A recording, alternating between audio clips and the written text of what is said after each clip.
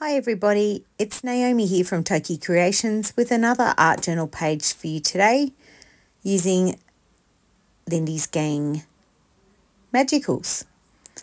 So here I've got Natalie May's new stencil, one of the new stencils, and I wanted to have the butterfly in the middle. So I've just lined it up to check the sizing, and then I'm just putting some book paper down with some gel medium and just adding a little bit to both the top and the bottom as well, just for balance.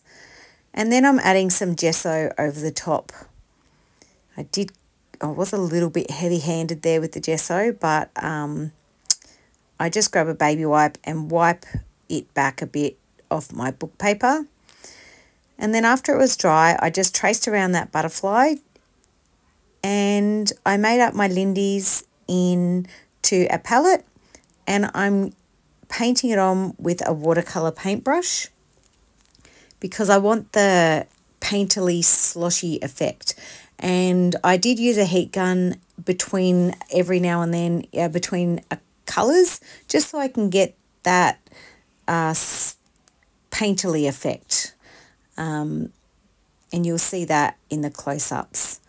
So I will link the products I used in the description, but most of these magicals are from the new Magical Shakers sets, and the yellow is from Natalie May's Words of Wisdom set, and they're all flat magicals except for the blue.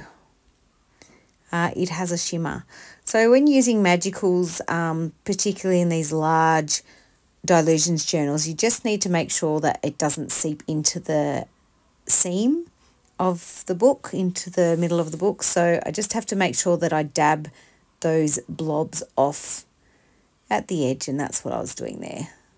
Apologies for the hand in the way. And so I dry off between a few colours, but then I also make sure I mix my colours while they're still wet to get that beautiful blended effect.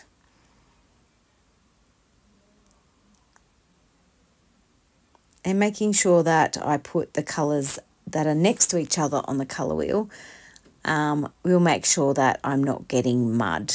So here the blue and the yellow are making a green, which I haven't actually used a green. And I'm just continuing that around again.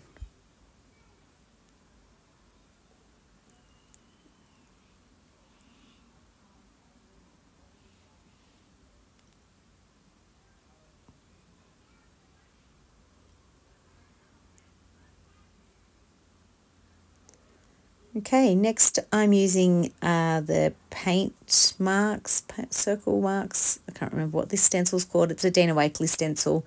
And I'm just popping some black gesso on over the top. My page was dry before I put the gesso on.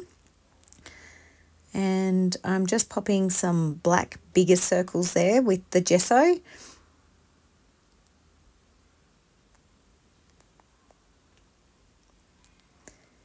And next I want to start making some interest in my background. So it's a bit hard to tell in the video here, but I'm actually using an iridescent white through my stencil here, and that's another Dina Wakley stencil. And then this is a stencil, Take a Chance stencil from Natalie May, which was designed by Claire Steed. And then this is my favourite little mark making stamp at the moment. And it's from Funky Fossil, and I'm pretty sure it's from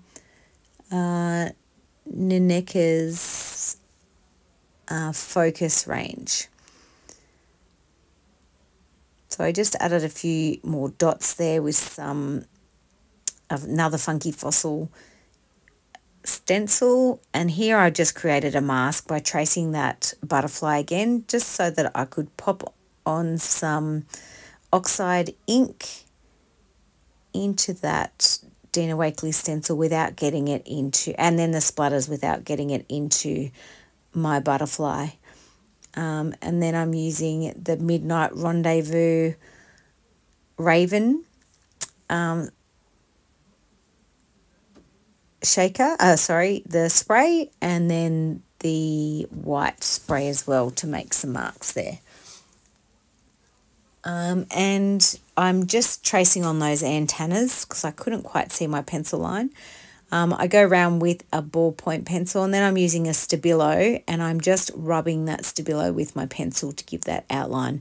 I do go in after the video and activate that. And then I've added a bit of mark making pen work to finish off my page. So I hope you enjoyed. Thanks for watching, and I hope to see you back soon.